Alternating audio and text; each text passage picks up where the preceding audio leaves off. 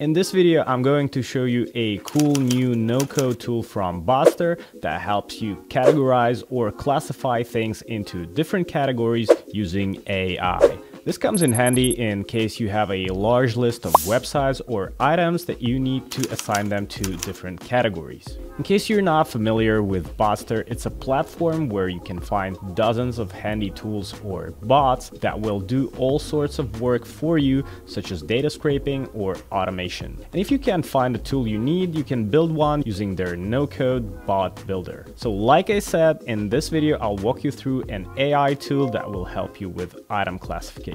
Actually, I'm going to show you two tools, and one is going to help you classify websites by categories, and the other tool will classify items by categories. By the way, don't forget to support the channel by liking this video, and if you're into no-code business automation, do hit that subscribe button right now.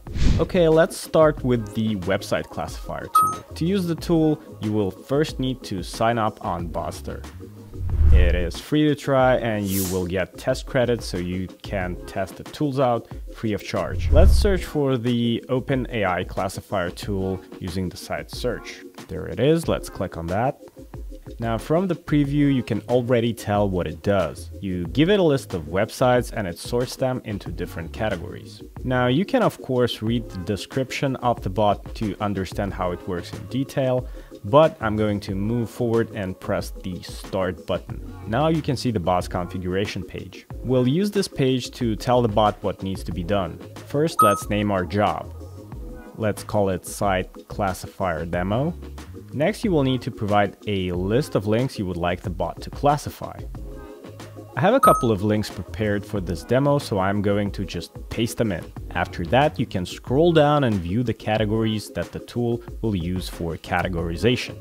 The cool thing about this is that you can edit this list and add your own categories or remove them, but make sure that it's not empty because you must have some categories for the bot to work. I'm just going to leave everything as is, and I'm going to skip the notification block because I want to view the results right away. However, you can ask the bot to email you the results once it's done, or hook it to your messengers, Zapier, or Google Drive. Just going to click on the Start This Bot button and wait for the bot to complete the job. As you can see, the bot is running and all we have to do now is just wait for it to provide the data. Okay, the bot completed the job, and now let's click on the View Data button and look at our data. You can see that the bot returns several categories assigned to each of the sites I provided. The cool thing here is that each website is assigned to several categories. The first being the main category, the closest category, and the other two are adjacent categories, so to speak. You can of course download this data in different formats or share this page with somebody by clicking on this green button here.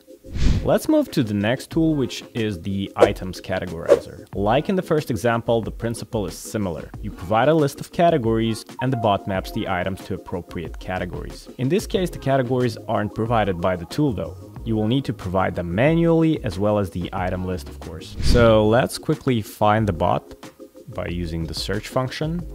OpenAI Items Categorizer. Let's click on the Start Bot button. Quickly name the job, Categorization Demo. So now let's input a list of items and a list of categories.